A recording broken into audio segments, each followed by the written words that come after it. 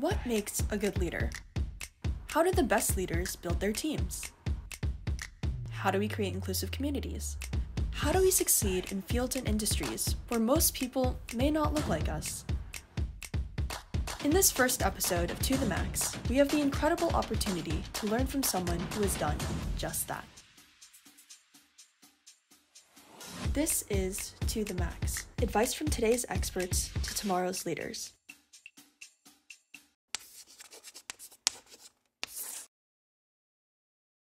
When I look back, and if you ask me what I wanted to tell the younger me, I would say, bet on yourself. Have faith in yourself. Be confident. This is Geeta Menon, Abraham Krasnov Professor of Global Business and Dean Emeritus of New York University. She is also the president of the Association for Consumer Research and the Society for Consumer Psychology. During her 8 years as dean, Dr. Menon made NYU one of the most prestigious undergraduate business programs in the world and created the Stern Program for Undergraduate Research. She was also named one of the 20 most influential Indian women in business and the arts by the Economic Times. Today, Dr. Menon will share with us not only her experience as a prominent business leader, but also how she learned to succeed as a mother and woman in a historically male-dominated field. Here are some tips Dr. Menon shared on how young people can become the best leaders, develop confidence, lead productive discussions, and move society forward. So my first question to Dean Menon was, how did her career take shape, and did she always know this is what she wanted to do? I grew up as a Navy kid, Indian Navy kid. My father was in the Indian Navy, and I moved 10 schools before I finished my 10th grade. Oh, wow. So because of that, I've always been very adaptable, like put me in a situation, I know how to survive. But I also missed having deep friendships because I moved from year to year to a new school. And so you don't develop those deep connections. So my first deep connections were really those that I developed in college. I knew that I wanted a career. I knew that I wanted to be independent. I knew that I didn't want to follow the footsteps of many of my of the expectations of many of my classmates back in India, because when I was growing up, the expectation was that you would grow up and get married, and you can have a career, but your family and your duties as a wife are much more important. And for some reason, that really rankled me. And in fact, just in protest, I started a club in my college called the Anti-Marriage Club. Oh, wow. It's not that I was anti-marriage, it's just that I was making a statement that that cannot be the only thing that people focus on, marriage. And so I was the president, I had a treasurer, and there was one member. So it was not a successful club. Nobody wanted to really join, but I thought I was making a point. Out of the 3 members, I was probably the first one to get married. So, so much for that. But in some ways, that marriage, even though it did not work out, opened doors for me. And the only reason I applied for a PhD program is because my husband at that time wanted to get into a PhD program. So I was playing the supporting role of applying to a PhD program too, because otherwise we'd have to be separated. So I applied with him, took the GMAT, ended up in a PhD program, having no idea what it entailed because I was coming from India. There was no internet, there were no cell phones. So you can imagine a time when you don't have a lot of information. If you wanted information about the US schools, you go to the consulate and you pull out these big books and you look through them. That's basically how you got information. Oh, wow. Yeah.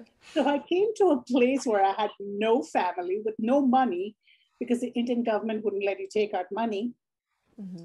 But because I'm an adaptable person, because of my background, I kind of really got into what I was doing at that moment, which is research. I found a great advisor. And you will feel when things are right. And that's what I felt about research, that when I started doing research, I realized that I really love this. I love sitting and thinking about issues. I love the fact that I have the freedom to choose what I research. I did not have a tunnel vision. I did not know anything more than I wanted to be gainfully employed, doing something interesting, and being independent. That was a long time ago, obviously. That's like 30 some years ago. And the norms around gender were different. I think we've gone through a big transformation We are not where we should be in terms of equity, but at the same time, I think we're much better, but we need so much more to go. There was an interesting statistic I read for 2018 that there were 23 CEOs of Fortune 500 companies, and there were 21 men named John who were CEOs of Fortune 500 companies. Oh, really? So, you got to kind of take that in perspective also. Yes, it's great to make strides. It's great to have whatever 6 or 7% of the CEOs be women, but we have 400 and whatever CEOs who are still men and mostly white. Right. So yes, we need to do more in terms of just moving forward. It's good to celebrate these milestones, but not forget where we are headed. And I guess like on that topic, I was wondering if you could talk a little bit about from your own experience and also what you've seen just being in the business world for so long now. Maybe some of the biggest challenges that you've had to face as a woman and especially as an Asian woman. As a woman, so first and foremost, academia is a little different in that it can be great and it can be terrible. So it's great in some ways because you have certain flexibility. And that flexibility typically means you work all the time. But it gives you the opportunity to be there for your kids when they really need it. But the pressures are really, really high. And as a single parent, I got divorced 1 year after my son was born. And as a single parent, it was a challenge because it's the early 90s you're talking about. And it's still not cool for a woman to bring her child to work. And I got the sense that it was okay for men to bring their children to work because they're caring fathers. But the women tend to be unprofessional if you drag your kid to work. So I was getting that sense, but I had great colleagues. And very soon I discovered that they didn't care. As long as I was showing up for my classes, as long as my research was carrying on, there seemed to be a certain support system. But sometimes you do get the vibe that the workplace is different for men and women in terms of just being a parent or being a person who has a life outside of work. And people tend to treat everybody the same. But the fact remains that, especially as a single parent or as a woman, you're juggling multiple things. So, for example, I was unwilling to take on evening classes when Rohan was really young because I felt like these days are going to pass by, and the last thing I want is someone else from the outside, whatever, a babysitter or a nanny or whoever, putting him to bed every night. I used to enjoy reading ridiculous stories to him at night, and I didn't want to give that up. So, I want to teach daytime classes, and that's what I want to do. And I think at that time, it was difficult for women to ask for things like that because it wasn't the norm. People just expected you had someone else to look after the kid because most people are men and most men were married and they do have people who look after kids at home. And my story was different. It didn't fit that stereotype. So being a woman can be challenging from that perspective. And I hope things have improved, but I wouldn't say that they are. I mean, the pandemic, the one thing it's taught us is that women are carrying the bulk of home and work. Not to say that men also don't have those challenges, but if you look at it statistically, it's just that women get impacted much more.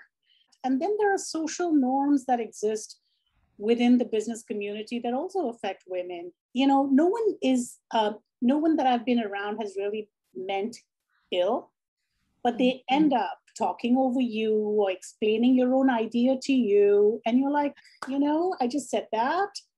And I understood it when I said it. I don't need someone else to tell me what I said. So the thing is that you have to have, so one point I wanted to make in this interview, Max, is there's plenty of research which shows that girls have less confidence than boys. And that continues through your lifetime till about 40 years of age. And somehow around that time, there's nothing magic about 40, but most of the data show that at the age of 40, women suddenly gain a lot more confidence. And they're much more assured about themselves. They're much more in control of how people perceive them and more sure about how they're portraying themselves. And you can see a switch in terms of women being able to control the narrative about their own lives. one of the big things that we do as human beings is we always think about ways to improve ourselves. And that's really good because we do need lots of improvement. But don't forget you have strengths. You can improve, but those strengths are what make you who you are as well. So give yourself credit for the strengths you have and be confident in yourself for the strengths you have. And so when I look back, I see that I have grown in terms of my confidence, and that happened over a very long period. And I doubted myself. I would say something and then analyze it and say, did I do the right thing? Should I have done things differently? And that's good because you can grow as a human being. But I didn't give myself enough credit for being compassionate, for being able to get along with people, for being able to delegate and empower people. Like those are my strengths. Right. And instead of saying I have these strengths, I tended to focus on the things I was doing less well. And so that's what changes over time also. You realize who you are, you realize what makes things work, and you're able to kind of take a shift and say, yes, I need improvement in these areas, but let me not forget about the things that work for me. Right, that totally makes sense. And I think that's really important just as a girl, also like still in high school, but I think especially even in classes, we can see the differences with certain groups of people talking in class. Like how often do girls talk in class? How often do boys talk in class? Especially in discussion-based classes where you aren't called on, I think being able to have the confidence to sort of step up in that conversation and talk is really important. There's research also which shows that girls like to be sure about what they say than boys. Mm-hmm. So if you give a 10-second, think about it this for 10 seconds and then speak, suddenly you'll see more girls participating as well. If you give everybody a chance to speak, the discussion gets richer as well. I wish I could tell girls to have confidence, to say that if you have that thought, it means something. It's an important thought. So don't second guess and say maybe it's not important. Yeah, for sure. And I guess since we're on the topic of confidence and empowerment, I was wondering if you could talk a little bit about how you, as a leader, as a dean of a business school, learned how to empower your team. It's a very good question. There are different kinds of leaders in this world. One of the key things in being a leader, in my opinion, is when you delegate, you need to make sure that people know you trust them. So when you're delegating, you're saying, look, I need this done. I know you have the skill set to get it done. Go do it. And if you're really into control, you need to set up a couple of touch-base meetings. But you don't have to micromanage. You have to trust the person you have told to run with something, to run with it, because otherwise that's just bad leadership. You chose the wrong person. It's a delicate balance where you need to let go, but at the same time, you need to kind of make sure that you have your eye on the ball, because ultimately, if you're leading a team, the buck stops with you. But you need to have faith in people. You need to trust people. You need to know that they are invested in the same goal that you are. And so developing those relationships with people is really important.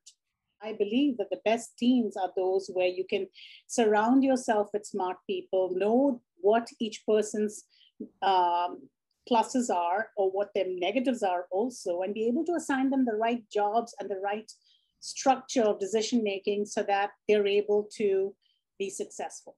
It's exciting to work with a team that functions well because it's going to be good results all the time. And yes, you might have a setback or two, but it's worth kind of investing in those people.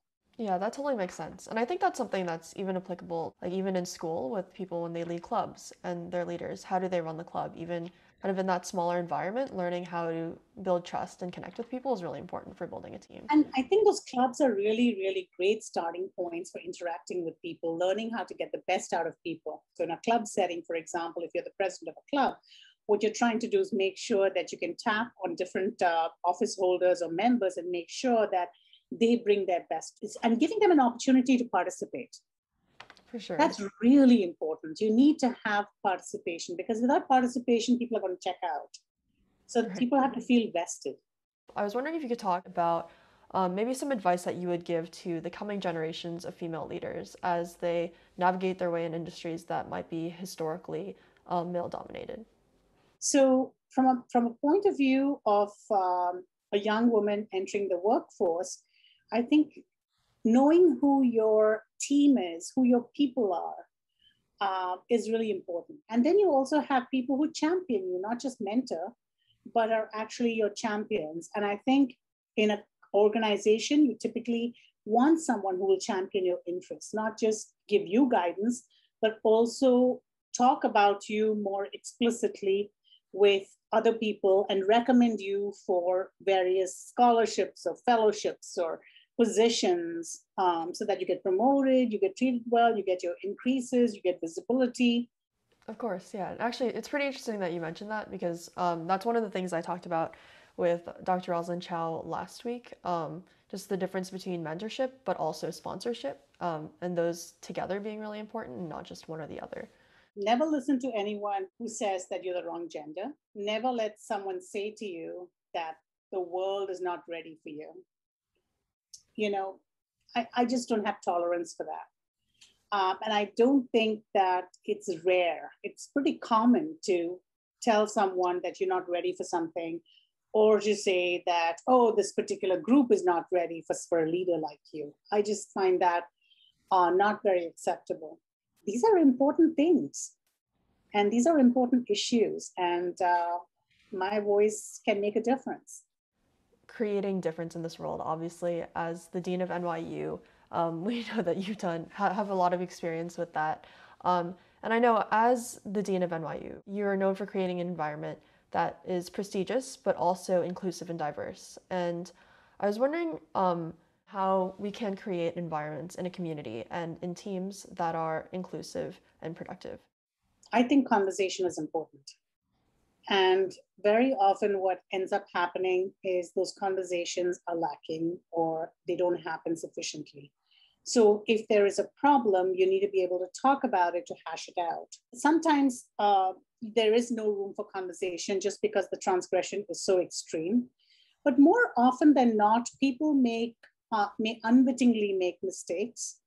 And so just creating an opportunity for different parties to be heard and listening to different perspectives. One of the great things I admire about inclusion is that everybody comes in with a different background.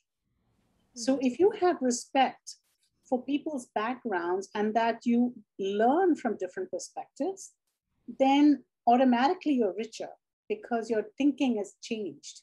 Of course, yeah. And I guess what would you say are important things that we should keep in mind, especially as young people, especially at schools where we are exposed to a lot of different perspectives? How do you think we can really harness this power of conversation and kind of how we should approach this conversation?